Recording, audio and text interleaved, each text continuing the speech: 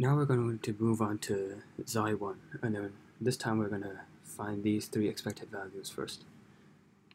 So pretty similar to last time, the formula for the expected value of x, once again we have the wave function and then the t components, they cancel out because of the conjugate, and in the end you get something like this. You have x multiplied by xi1 squared dx.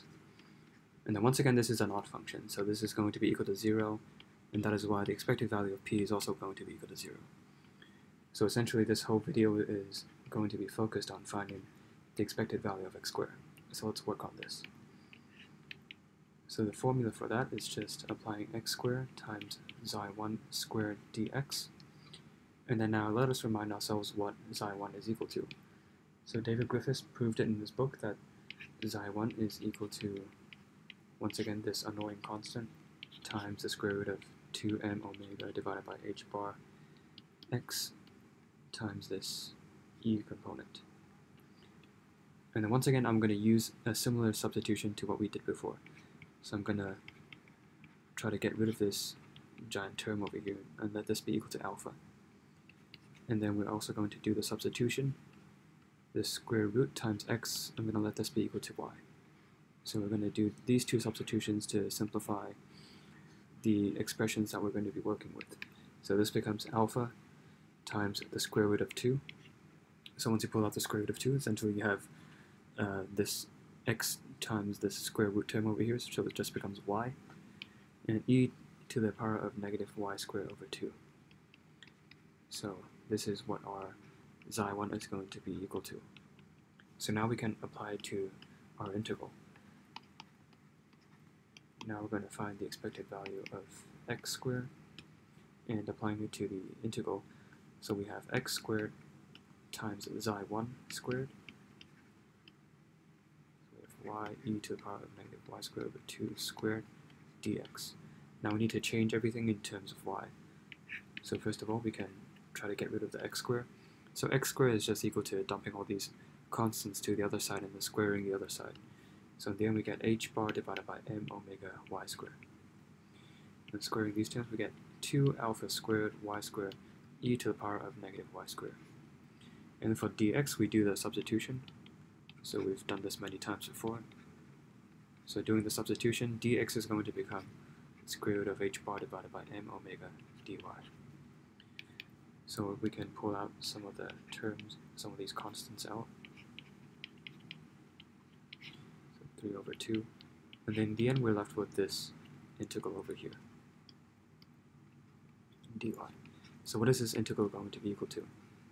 So previously, you might recall that this is pretty similar to one of the integrals we solved before. So in the last few videos, the integrals that we've dealt with either looked something like this, so the Gaussian integral, which is equal to the square root of pi, or we had a y squared tacked onto the front, dy. So we had to deal with these two integrals before. So this time, instead of y squared, we have y to the power of 4.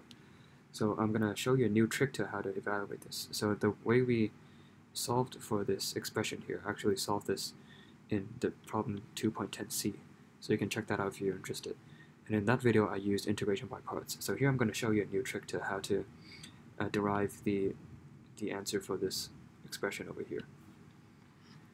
So now we shift our focus to, essentially it's now a math problem. Y to the power of 4 times this e term dy. So before we evaluate this, I'm going to define something else. So let's say I have this integral over here. So this is essentially just the Gaussian integral over here. And this is actually equal to the square root of pi divided by the square root of a. So the square root of pi times a to the power of negative 1/2. And you can easily prove this, so because we know that this is already equal to the square root of pi, you can actually prove this using a double integral. So now that you've tacked on a constant over here, now you can just do substitution and you can see that this will indeed be the case. So if you tack this constant over here, this a over here in front of y squared, you'll see that this answer changes slightly by this factor over here. So now that we've established this fact, I'm going to differentiate both sides in terms of a. So when I differentiate both sides in terms of a, because this is in terms of y, I can actually just move the dA over to the inside. So I'm applying dA to both sides. So because this is in terms of y, I can pull it on the inside. So differentiating this term over here, I just use the chain rule. So the terms that are in front of y, we just pull them down, dy. And on the right-hand side, we have square root of pi, negative 1/2, a to the power of negative 3 over 2. And then we're going to differentiate in terms of a once again. So we do this process again. So once again, you differentiate this, and once again, the negative y squared comes down, so you get y to the power of 4, e to the power of negative a y squared dy. And on the right-hand side, we have negative 1/2, and then we pull this exponent down, so a to the power of negative 5 over 2. And don't forget the square root of pi. So now you see that on the left-hand side, we have something that's very similar to what we're trying to look for, except this time we have a over here, and before we had the a is essentially equal to 1. So in order to find what this integral is equal to, all we have to do is just to substitute a equal to 1 over to this expression over here. And the right-hand side will give us the solution. So simplifying this right-hand expression, we have 3 over 4 times the square root of pi divided by a to the power of 5 over 2. And then when we substitute a is equal to 1, you see that this term over here just becomes 1. So in the end, you see that this integral is equal to 3 over 4 square root of pi. So this is how you evaluate this integral. So now we can go back to this problem. So this integral over here is equal to 3 over 4 square root of pi. So now we can proceed with our solution. So the expected value of x squared is equal to 2 times this constant over here, h bar divided by m omega. I'm going to drag out the square root. And then we have alpha squared. So alpha is just equal to this expression over here. So once we square it, we get m omega divided by pi h. So we've dealt with all these constants, and now we multiply it by this integral, which is equal to 3 over 4 pi, as we've just demonstrated. And here comes my favorite part again. We just cancel everything out.